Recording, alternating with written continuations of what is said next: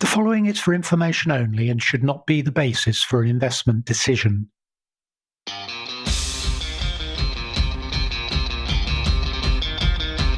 Today I'm joined by Padraic Dempsey for a conversation with Peter Keeling, the founder and CEO of AIM-listed Diaceutics.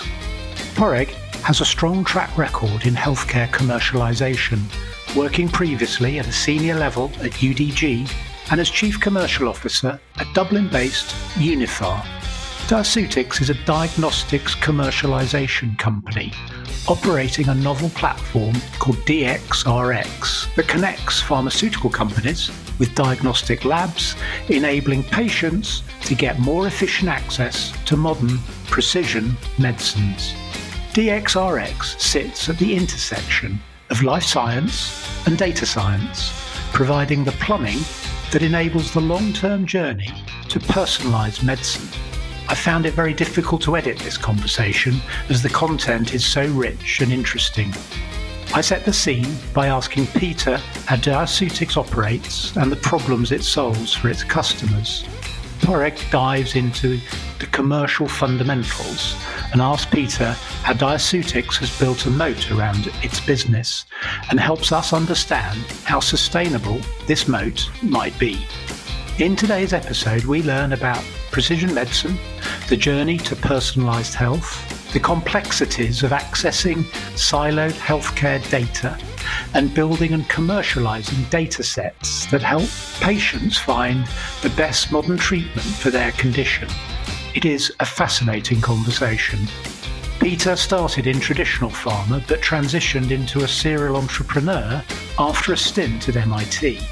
20 years later, he is providing the tools for the world's largest pharmaceutical companies to transform the healthcare industry from mass market treatments to personalised therapies.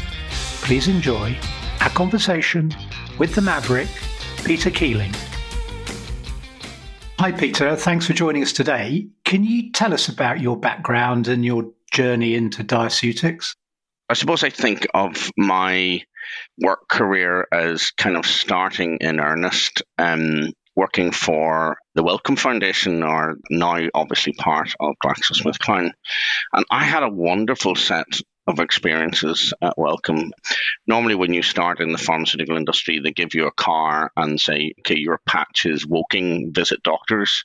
I was given Cairo and told that there were 11 people in the Cairo office, and I was the grand title of the North African Liaison Officer, which sounded a little bit like something out of the Foreign Office. One thing that really struck me then, even as a young, naive executive in the industry, was that you can have the best medicines in the world, like an eye ointment, for example, that we used to sell, a $9 product. But a $9 product might have saved a life of an Egyptian or anybody, but that was a month's salary for many people. And a job came up within the Wellcome Foundation in Indonesia. And like many things in my life, I think I was the third choice. The other two didn't want the job, and I stuck my hand up and said, yeah, I'll go. I was dropped really into a team. I was the commercial director there. It was 175 people strong. I had 3 sales divisions working underneath me. I really enjoyed the ability to launch new products really quite rapidly for the then Wellcome division of what was the largest South Pacific Rim subsidiary. And so I was called back to London for a couple of years, which again, really fortunate to watch the beginning of the rollout of the antivirals, the first antivirals into the pharmaceutical market. And you have to admire, and I do admire the pharmaceutical model, that when it focuses on a disease, it can really change the arc of that disease. As I left Wellcome to take a gap year at MIT, I really look back at my years inside that pharmaceutical company with huge fondness and a real taking me from a greenhorn all the way through to somebody who at least understood how the business model worked. Spent a year at MIT. Again, this was a visiting fellowship where you're plugging in at the Sloan School, and I always describe it now as my gap year at the age of 34. So I enjoyed the time at MIT. I did start to really think about the diagnostic paradigm at MIT. I started to look at why would an industry that is in charge of 70% of all decision making, namely diagnostic testing, generate only 3% of the dollars. It felt to me there was something wrong with that. As I left MIT with an almost silent agreement of my wife, I said, I want to set up a business. And I set up a company called Diagnology, which was a 7-year journey, venture capital-backed business, building diagnostic tests for the sexually transmitted disease industry. And it was tough. It was really, really hard because diagnostics is a tough business model. I used to have what I would call my oh my God days. Oh my God, it works like this. Or oh my God, it takes this long. As I departed that business after 7 years, sold the technology on, I was sort of, okay, the theory behind testing as being really transformative for healthcare is right, but somehow building a diagnostic company is not the right way to do it. And that's really what led to Diaceutics. I took a year to sort of figure out what was the right entry point to unlocking this kind of diagnostic paradigm, this way of treating and testing patients better. And that's what led to me kind of converging my experiences back to the pharmaceutical industry. And I remember presenting what was a return on investment model at a meeting in Orlando. I paid for myself to go along to this pharmaceutical marketing meeting. And I was given the last slot on the last day. So I was sort of pleased when there were 50 people in the room listening to my hypothesis about how diagnostic testing and investment in diagnostic testing within the pharmaceutical industry would drive more market share, would drive more patients onto their drug. But as people got up and left the room, you go through that moment of, do I stop? Do I continue? So I continued, finished, 7 people left in the room, 2 of whom walked up, one from Glaxo, one from AstraZeneca, and said, this is really interesting. Can you operationalize this? And thus was born Diaceutics some 18 years ago. You talk a lot about precision medicine. Can you just explain to me what precision medicine is? The world that we've all grown up in has largely been fueled by tablets or whatever it is, treatments, which are described as one size fits all. In essence, we will give this tablet to as many people as possible on the basis that those patients, the majority of those patients, will respond. What has happened over the years is that we've realized that often only 40 or 50% of the patients will respond to those drugs, and the rest have to then go on to an alternative treatment. So it's almost a trial and error. What's happening within precision medicine is that we're able to test patients at a much more molecular level and therefore then says, okay, this patient is more likely to respond to this particular drug, and let's target that patient or give a very precise treatment to that patient to make sure that this drug works better. And what that has done in many ways is created a revolution in patient outcome, and that is the more targeted you can be to that patient's molecular or genetic makeup, the more likely that drug is to work really well. And we've got almost 200 examples now of drugs on the market where testing and treatment have been combined in this way to create a very precise intervention for patients. And it's super to see, and it's absolutely a byproduct of the Human Genome Project, which of course is now decades old, but we're now beginning to see those first medicines come to market where we're really targeting patients at that genetic level. So this is a journey to personalized medicine where we each get our own therapeutic treatment. It is, and you use the word journey, and I think, in healthcare, a lot changes, but it doesn't necessarily change really quickly. So yes, I think we're on a 30 or 40-year paradigm shift towards the personal treatment for individual patients. Today, we are still trying to find those genetic subtypes. There could be a quarter of breast cancer patients who will respond to a particular drug, or 12% of lung cancer patients who will respond to a particular drug. So it's finding those subsets and treating them with these new drugs. That's sort of where we're at the minute. So I think you'll begin to answer my next question, but how does Diaceutics in this problem solve issues for your customers? What I realized back in running a diagnostic company is how difficult driving adoption of new diagnostics is. And so what you're really having here is this new dependency between testing and treating patients is a business that's out of sync with one half of that, namely the testing half. So what I saw back in the foundation of Diaceutics was if you could work with the pharmaceutical companies to get them to realize that an investment, a very targeted investment in the diagnostic ecosystem or the diagnostic pathway, as I describe it today, would really open up access for patients who would otherwise be missed that would then get onto their drug. And what I think we've built around Diaceutics, kind of key pillars of helping the pharmaceutical industry do that in a much more simplified way. It's still complex to do, but I think what we've done is to break it down into bite-sized chunks. And our platform, DXRX, is really a combination of easy-to-use modules that allow a therapy team that's launching a new drug that's dependent upon testing to really break this down and make sure that the patients are being tested at the right time so that they therefore can be treated at the right time. Does that make the patient more involved in their own diagnosis and treatment? Is that the way we're going? It seems to be the case. It is.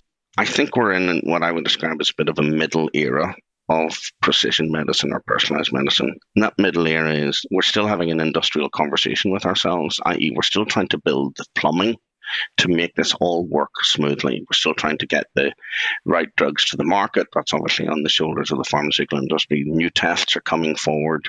Laboratories are being supported to try and adopt these tests in a faster way. And so that plumbing system still isn't working in the way that we need it to do.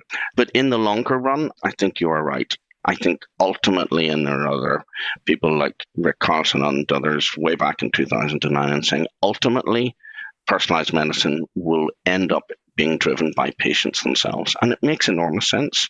And we did a piece of research where we were sort of observing the conversation in cancer and other disease forums.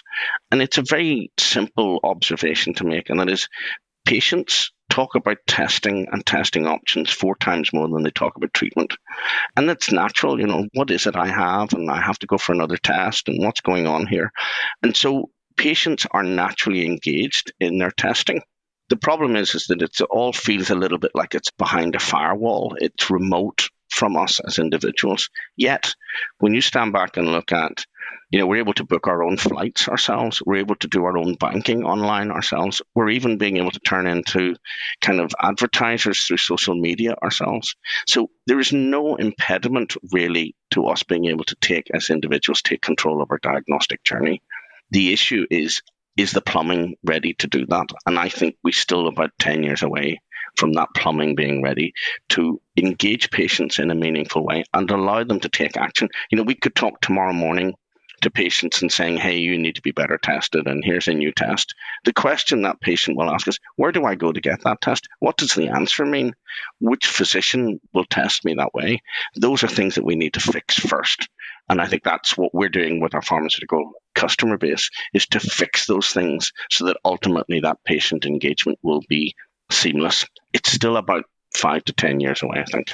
But you need changes in the medical profession as well as the pharmaceutical industry, don't you? You do. Remember, again, if I really appeal for a moment of empathy, everybody in healthcare is really busy, really stretched. Physicians, labs, even those within industry. We're all working at full tilt to try and get these systems, these very siloed and disintermediated systems to work together. And so, yes, there need to be changes at every single one of those. However, again, come back and look at this the other way around, and that is, if you can persuade or educate or support a physician with testing choices that are better, that physician will use those testing choices. If you can bring to a lab the ability to test patients the better way, that lab wants to do that. They're all migrating to quality. Can we just dive in a bit into Diaceutics and your DXRX platform? Just giving us an idea of the scale of it and how it delivers value to the pharmaceutical companies and the diagnostic companies. The first pillar is what I would describe as data. We realized early on that one of the issues was that nobody really had a handle on where patients were being missed, how broken the diagnostic ecosystem was. Today, we now know with our data sets that over 65% of patients are not getting access to these drugs because the testing ecosystem isn't working. So ironically, the drug might be there, but 65% of patients aren't getting access to that drug because of testing. Now, it's taken us a decade more to build that data set and build it with confidence and evidence. But we can see those pictures at a disease level, even at a regional level of what is happening. So data has been a really important part of opening hearts and minds to changing behavior. The second thing that we've put into DXRX platform is an engagement with labs. Again, on our journey, we kind of looked around and saying, who is the stakeholder that can change things really quickly? Who is sitting at the front line of testing? And it's actually interesting, it's not diagnostic technology companies. They are a supplier in many ways into the system. It's labs sitting within our hospitals. It's commercial labs, a very, very fragmented group. We've databased over 70,000 labs in 15 countries that are doing some type of cancer testing. That very fragmented base is really important to bring together and create that collaboration of the willing to change something. So if you think the data will highlight where the problems are, we're able to collaborate with those labs to fix those problems. Why is that important? If you look at the time lag of adoption of a new test, which I mentioned earlier on, anywhere between 4, 10, 15 years to drive adoption of a new diagnostic. What we believe we can do with that lab network is to drive that adoption in under 10 months. Now, there'll still be groups of patients that we're not reaching, but the majority of patients we can reach by really collaborating with those labs and supporting those labs. The last bit is the platform itself.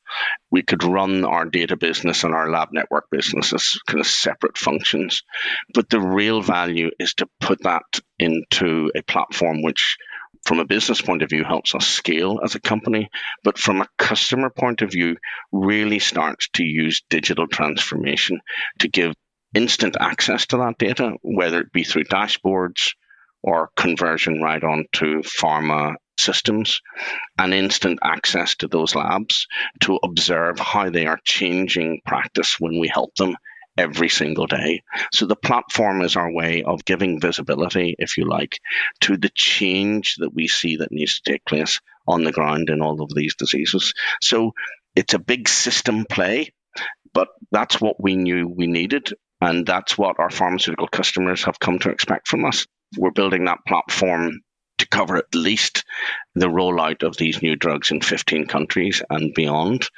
working with those labs as our partners on the ground, if you like, to really create the change at the front line. Just sticking with the data one, right? Because, having been in this space and trying to provide insights across multiple data streams, you mentioned the kind of 2,500 labs. How do you maintain a kind of a competitive advantage for Diaceutics in gathering that data? Are you currently adding value to the labs, or how are you hoping to even add more value in the future? It must be about 20 odd years ago, Google launched an online health record. It was called Google Health, and you had to go in and you had to submit your own patient records. I'm probably one of the 6 people who did that on the basis that here was Google coming along and it's going to join all these data sets and we will have connected information flows. I think Google Health was one of those things that lasted about 6 months. So somewhere in the annals of Google Health are my little patient record that I volunteered. Why did Google Health not work? And the simple answer is that testing data, health data in general, but testing data in particular, sits in so many different silos. What we've done, and I think stage one of that competitive advantage that you're alluding to, Padraic, is basically just source those data, bring them out of their libraries and see how we can connect them so that we can create the visibility over what I describe as these diagnostic journeys. Let me take an example of in lung cancer.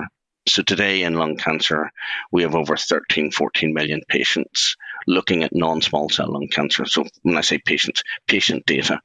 And we're able to see having connected those data sets, that a lung cancer patient, and there's no such thing as a typical patient, they're all atypical, but by and large at an epidemiological level, you can see how a patient can travel from cough to a targeted drug in 4 years, during which time they might have had 10 different testing events, whether it be an X-ray, a biopsy, blowing into a peak flow meter, all of which may have been a missed opportunity to test that patient better and get them onto treatment. And of course, what is happening to their cancer is that it's moving from stage 1 to stage 2, all the way through to metastatic disease. So we see that in the data. We've only been able to see it by pulling the data from all those disparate sources. And then lastly, we are working with our labs on the ground to do these kind of collaborations where we're fixing things.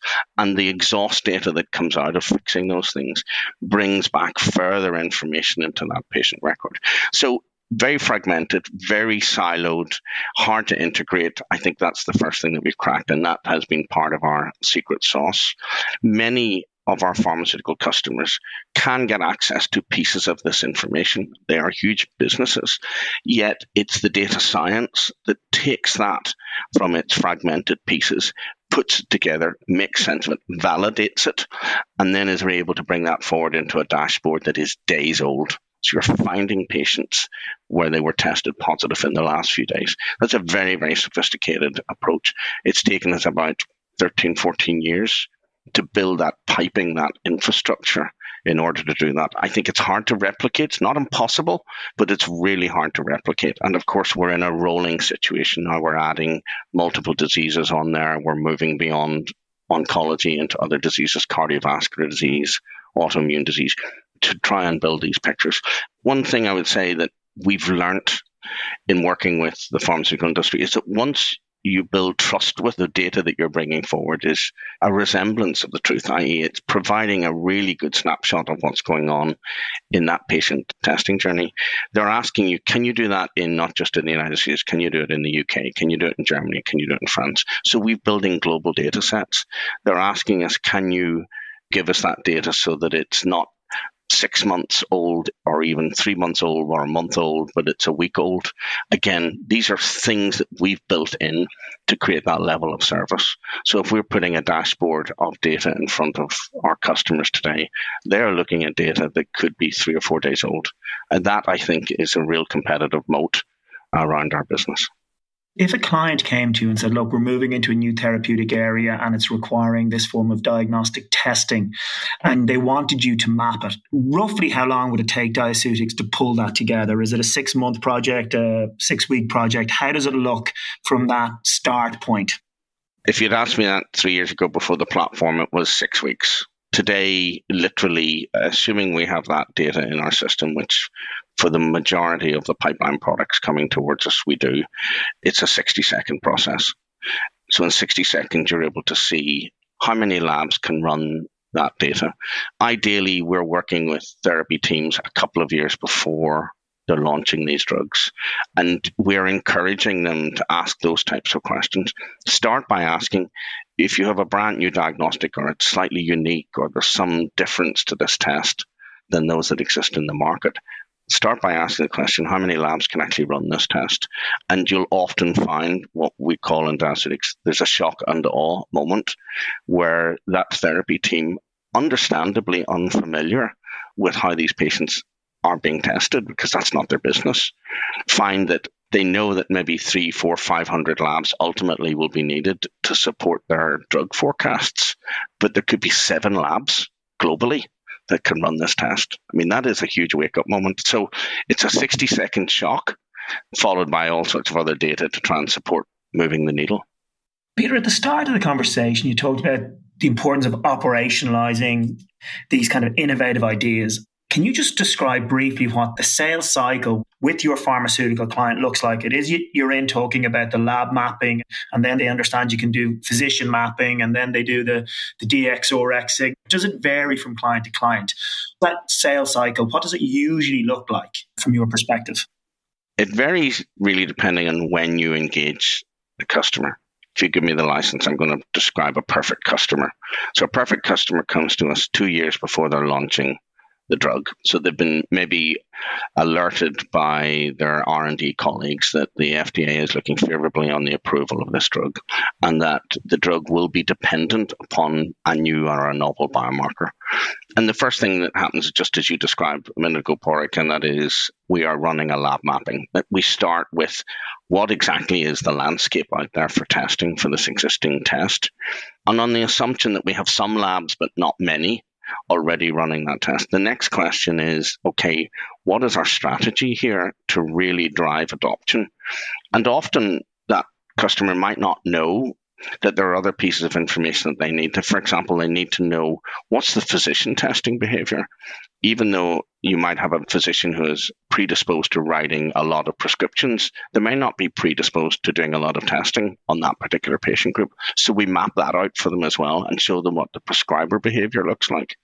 A third component to that is we're then providing them with an overarching strategy that will support the forecasts that they have for that drug.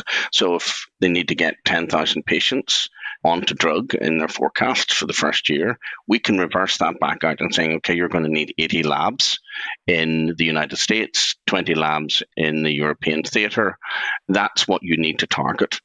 And of course, straight after that, then comes the question, so who's going to do this for us? Who will drive those labs or enable those labs to adopt that new test?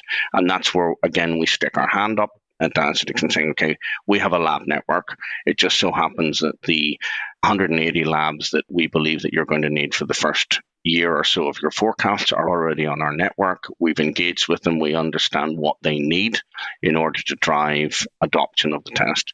And we will trigger a module which we call Lab Engage and Physician Engage to really support those labs, whether the lab needs new training, whether the lab needs support with bad reimbursement or inadequate reimbursement of that test. All of these hurdles, as we describe them in Diaceutics, and those hurdles vary by country and by disease, all of those hurdles are in front of us, and we work with those labs to eliminate or reduce those hurdles as much as possible. That results in labs adopting the test and adopting it relatively quickly. Again, think of this just for a second through the lens of a lab.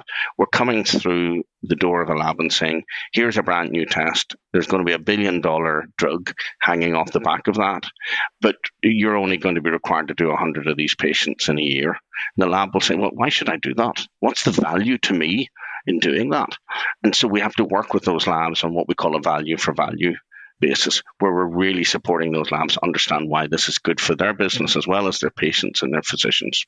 And then we're back to the data again, and finally the data will show us how many labs have adopted that test and indeed how many patients are being tested positive.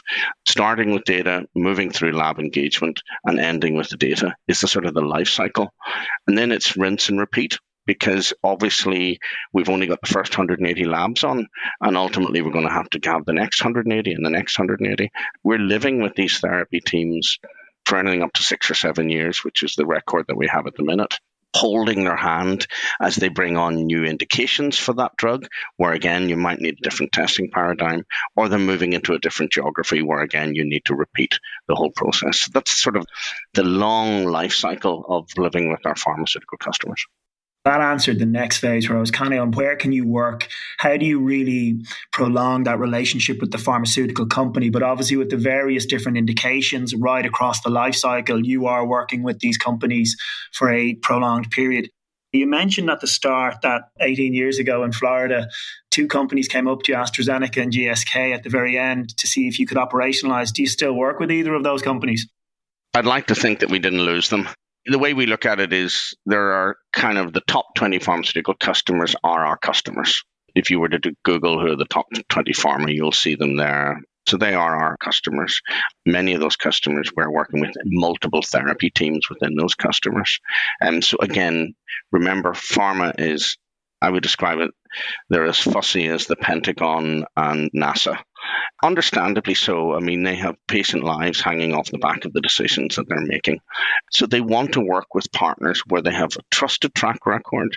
They're bringing forward validated information, validated insights, and they're bringing extraordinary value to the table. The reason why I think we've held on to and continue to build that customer base is because we have been our own worst critic. We've constantly tried to say, what do our customers need next? And often, interestingly, the thing that they need next is not something the pharmaceutical industry necessarily knows or believes. It's not like there's a playbook here in front of them that they're working to. So often our conversations with them is, you need to release more budget to do this because otherwise you're going to miss your forecasts. And again, this has to come with a very trusted relationship with those customers. So I think we're building that customer base. We're holding on to that customer base. And then to that, we're adding kind of a long tail of mid-sized and other biotech companies who are bringing forward precision medicines with exactly the same set of needs. Again, the science is unfolding rapidly, and out of that are a raft of new biotech startups. When people say to me, why did you need to bring a platform here to do this? And I'm a huge fan of Quintiles or now the IQVIA business model. I sort of feel to a certain extent Diaceutics is the precision medicine play that IQVIA or Quintiles was in clinical research all those 30 odd years ago. And of course, what IQVIA have done is to build their scale by adding people. That's a choice that we could make. We could add people in Diaceutics, but instead, supported by our IPO on the London markets, we said, let's reinvent ourselves, enabled by a platform, not enabled by adding a cast of thousands. That scale that I think we need today and increasingly will need tomorrow. I mean, we're looking at a 2 to 3-fold increase in the number of precision medicines coming to market in the next 5 years. The last thing I wanted to do was to build Diaceutics and then lose the momentum that is in that pipeline. You've really explained clearly the value that you bring to the pharma market in really making sure that patients are getting access to the right treatments. If I look at the other side, right, one of the biggest challenges going forward is how do governments pay for some of these new medicines? We've all seen the reports, $2 million per patient, etc. Have you any examples of where you've been working with the government, or is it in your vision for the future where you could actually work more with the payer on ensuring that patients are getting the access to the right treatments? Because we all know, like, the most expensive treatment is the one that doesn't work. I think the pharmaceutical industry is the one that has demonstrated its ability and its willingness to step in and create change at a level. And it has, if you like, the urgency. It has the burning fire because it's launching these drugs. In marked contrast, the payer industry and the insurance industry has been much more reactive. And whilst the same data sets, to answer your question, that we have for pharmaceutical industry absolutely are useful, highly useful to that insurance and that payer industry. In many ways, they want the whole thing kind of mapped out for them. And the payers are asking a slightly different question. Show me where addressing those testing gaps will help me save money and ultimately will help those patient outcomes. And often within the insurance industry, and show me how that's going to do that within 2 to 3 years, because that's the time that I'm covering that patient. That's a really tough question. The way I think of that, Padraic, is that our data is highly useful to help and support governments and insurance systems look at where they are losing money. We published a paper together with our customers and other stakeholders, the Personalised Medicine Coalition last year, called The Practice Gaps, where we validated a hypothesis that we've been putting out in Diaceutics for years, that patients were missing because of bad testing.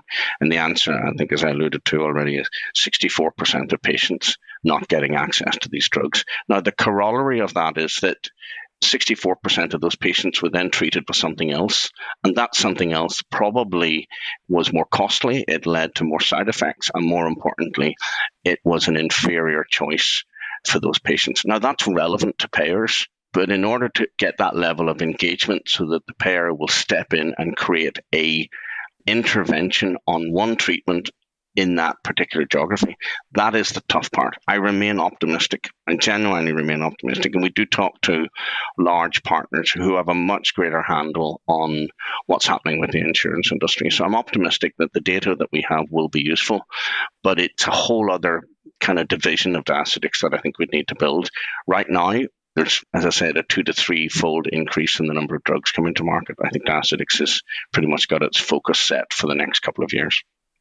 You're a life scientist, you become a data scientist, you're running a PLC, you're dealing with investors. Just like you to draw that together and tell me about that journey and not just the advantages, but the issues of actually structuring the business in that way, because it's not an easy thing to do. The direction of travel for us in Diaceutics is absolutely to have our therapy teams plug in to Diaceutics, or rather, we plug into them. I'll put it the other way around. Plugging in means we start that journey with them 2 years before they launch the drug and stay with them for 5 years after they've launched the drug. The implication that is that's a permanent or semi-permanent relationship. And so it naturally lends itself to a payment mechanism that will benefit our customers by saying is they can subscribe to the DXRX platform and it will provide an all-you-can-eat service that will provide them the data, fix the testing issues on the ground with the lab network, and continue to give them the data to monitor how that works. That's a sort of a full end-to-end service. And so it naturally lends itself to plugging in to those therapy teams. So from a customer point of view, we think that's the right way to go. And there's been a lot of early reception to the platform by our customers of subscribing into the platform, initially into the data, because that's what they're familiar with, but over time into the lab engagement services. So the direction of travel for us is clear. The difficulty is you have to have a sufficient supply and product innovation in order to create that level of subscription. So back to the data that we talked about. When we started our data journey some 12 years ago, we were delighted when we were getting data that was 6 months old. Hey, we can look at what's happening to patients 6 months ago in their testing journey. We were thrilled when we moved it to quarterly. Obviously super excited when you can say, we can give you a picture a month old. When you move that to weekly, you are in the critical path of your customer's business. Because now what we're able to do is to supply that data through one of our products, which is called Signal, all the way through to the iPhones or the iPads of the pharmaceutical reps on the ground. Now they can walk into a physician or engage a physician and say, not doctor, in the next 3 to 4 months, you might see a patient that tests positive on biomarker ABC, but rather, doctor, you may be seeing patients within the last few days. So that precise information, if you'll excuse the pun, that just-in-time information is highly enabling to a pharmaceutical industry that is scarce with its resources. So again, one thinks about that as not as an ad hoc service, but as a routine, literally every week delivery. So now all of a sudden we're able to move our customers away from not just an insight to the data, but our dependence upon that data as actually driving the performance of their business on the ground. So what we've been doing with the platform is building that innovation to create that just-in-time management. With our lab engagement services, what we've been saying is don't just hire us to fix the labs, observe how those labs are changing, look at the exhaust data that's coming out of that fix on a weekly or a daily basis. Let's see how many labs have signed up today to improve testing. Here's a couple of labs that we've taken offline because they've fallen beneath the standards that we've set for them. That is a visibility that we're giving to our customers that they've never had before. They've never seen that level of transparency across the system. All of that lends itself to subscription. Now, where are we from an investor point of view? And as I've learned, and I'm learning, under promise and over deliver. So what we've attempted to do with our, what we'll call the strategic roadmap, is to lay out with our investors that our expectation of driving a subscription level adoption to a platform should follow the model that others have. We're not going to necessarily break that mold, which was you get 20% adoption in year 1, 60% adoption in year 2, and 80% adoption in year 3 if you have the right product. Okay, it's not a slam dunk, but if you have the right product. What we've seen in our platform in the first full year of it being rolled out was we have moved our business. 60% of our customers have come on the platform, and 35-40% of our business has moved to subscription. So I think we're on or ahead of the game. And I think as we look towards the end of this year and the next couple of years, to us, it's about making sure that the innovation, the product, is sitting into the critical path of the customer's business. And from that will come the ability to get the subscription to all the other modules, literally just as a bolt-on. So you're subscribing to the platform, but let's add on this module now. It's ready. It's prime time ready for you. Let's add on this module. It's ready. It's prime time ready for you. And that way, I think we're building the subscription business. So clear path for us. From a financial standpoint, it's transformative. Obviously, that predictable revenue for Diaceutics absolutely will drive further innovation. And in fact, as we ended 2022, we announced that we were going to take a quantum of our financial reserves and invest further in that innovation, some £7 million to further invest, driving more data, connecting more data, and accelerating that lab network. Only because we see the demand, number one, and number two, the real utility of doing that, which in turn will drive subscription to the business. So it's a clear direction for us. Will everything in Diaceutics end up on a subscription? I'm not sure. Our view is that 20% of our business will always remain in that sort of professional services. We are the opinion leaders in the space. Despite the fact we're 160 people strong, we have the hearts and minds of the C-suite of some of the leading companies in the world, and they expect us to think forward for them. So I think there's a part of our business that will always be working with them as an opinion leader and will be priced in a different way. I remember speaking with a lady who was a senior manager within BMS and said, the thing I really like about you at Diaceutics is you're thinking about my business when I'm asleep. It's always stuck with me that that's exactly how we should present. We're thinking about their business when they're asleep. We're working in the background to make sure when they're waking up in the morning, we're giving them new information, new ability to drive access to those patients with their drugs. You've been on a long journey with Diaceutics to this point. You've moved more quickly, more recently, to this subscription-based model with the platform. And along the way, you've become a PLC. Can you just talk about your experience of being a PLC? How have you found it? Overall, good. Absolutely putting my flag in the top of the mountain. It's been a good experience.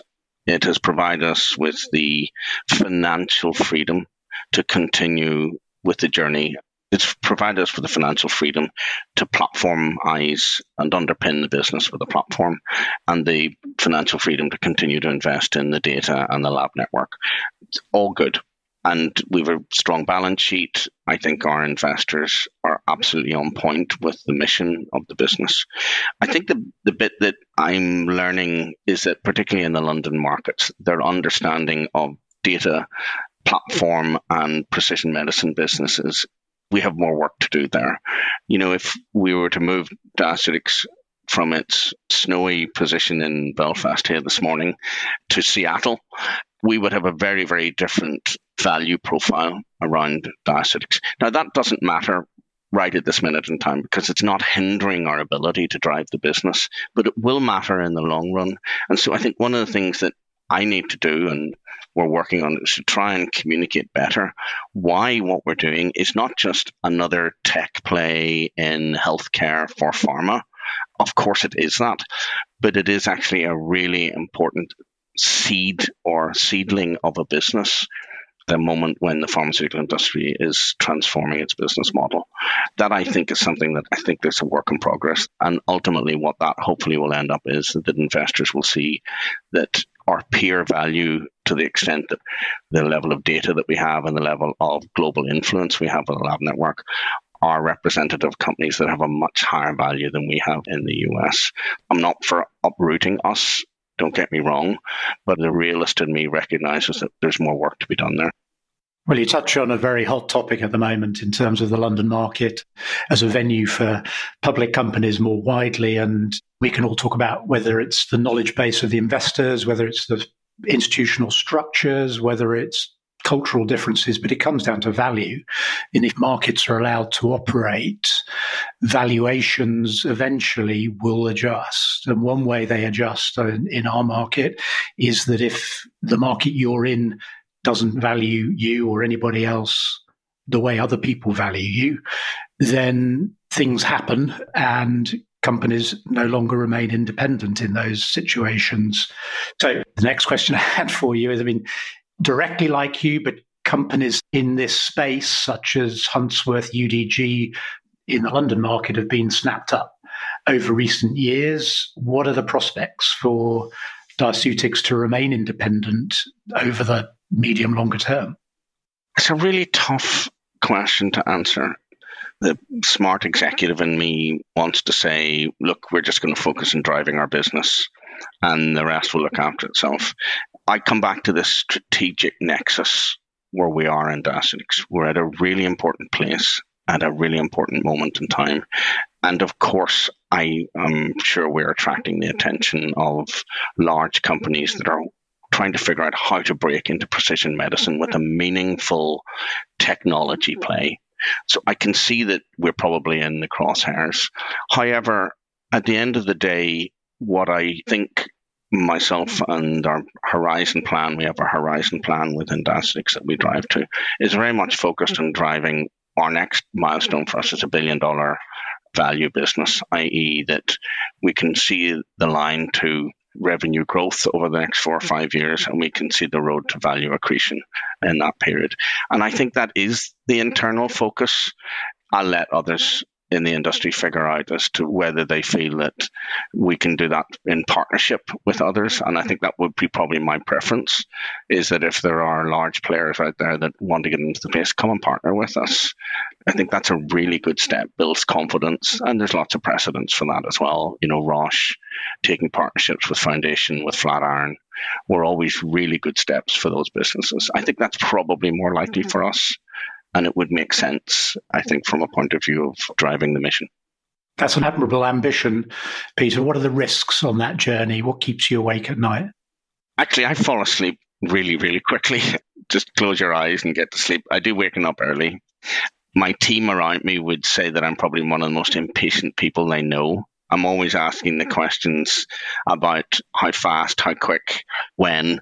So maybe the thing that keeps me awake in the morning is, are we doing enough quickly enough to stay ahead of a posse that I think is coming behind us, of businesses that are looking enviously at the precision medicine paradigm and saying we want a part of that? That's probably where I think the risks lie. Having said that, we are probably far enough in advance, and one should never say that with complete confidence, but we're far enough advanced in having built the data repositories, the global lab network, are all things that you cannot just throw money at and it will switch on tomorrow morning. You have to really work and mine, if you like, in order to make sure that those things are in the right place, that infrastructure that I talked about. I think for me, sort of the risks, if you like, of our business are much more about how quickly can we get to that peak impact in the business. So who's in that posse? Is it the CROs? Is it other people we've never heard of? I think it's the same names. Think of some of those businesses that have built huge pharma-facing tech businesses on the R&D side, and they're looking over the wall at the commercial side, and they're saying, who's here? Who's in this space? Who are the innovators in the commercial side of the space? And you'll have noted when we describe Diaceutics, I don't say we're a life science play. I say we're a diagnostic commercialization business. A deliberate choice of word to say that we're working at the particular part of the neighborhood which has been the least innovated in the space. And I'm very proud of that. So those that I think have saturated their business on the R&D side are probably the ones that are looking over the wall and saying, how do we make a play onto the commercialization front? And I think that's where you need a different style of business. We focused on precision medicine because new drugs are coming to the market with new test needs. It's a really good tip of the spear place to be. I think, as I say, I think we're out in front, but I'm pretty sure that it's those legacy pharma-facing tech service businesses that think about this and say, what's the right way in? What advice would you give to someone who's thinking of starting their own business in this field? Or what advice would you give your younger self, were it possible? I think for me, the key thing I take away from, or go back and say to my younger self, is don't be afraid to lead by example. You know, around in Diaceutics, one of the things I'm most proud of is the culture of the company. Now, every CEO talks about the culture of their business. I'd be the first to admit that in building the business plan of Diaceutics, and actually, I will confess, there was never a business plan. There was nothing on paper. It was an organic, what does the customer want business. But had there been a business plan, culture wouldn't have been on that plan. I didn't see it. Of course, I intuited that you need a culture, but I didn't see the importance of it. Today, We have a business team that is really focused on the mission of our business, which is better testing and giving every patient the ability to be tested the right way. And when I look around the people that we've hired and the people that we've retained are largely the ones who believe passionately in that mission. And so I think for me, what I didn't see then that I do see now, and that is what I've managed to do is lead by example. I've lent into that mission. I've said that it is a singular part of what we want to do. And whilst I know we need to sustain that with investors and building a sustainable business, the real purpose of Diaceutics is to change patients' lives. We are doing that. We can see that we're making that difference. So don't be afraid to lead by example. I think that's what I would have said to myself. It's an enormous privilege to be able to take a white piece of paper and turn it into a business. It doesn't happen all the time, and sometimes you falter along the way, but it is an enormous privilege. I think about that privilege every single day, and it's a real driver for me that I've been fortunate to arrive at this place. And with that comes responsibility, but it is a privilege. So for others, if you're brave enough to try it, and I would encourage those budding entrepreneurs to try it, it brings enormous rewards to the individual. Peter, thank you so much for joining us today. And Padraic, thank you so much for your informed questioning.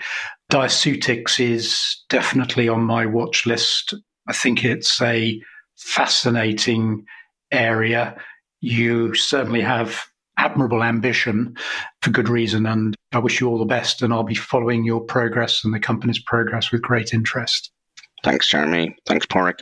Thanks very much, Jeremy. Thank you for listening. If you've enjoyed this episode of In the Company of Mavericks, please subscribe at our website, inthecompanyofmavericks.com, where we would appreciate your feedback and any suggestions you might have for future episodes.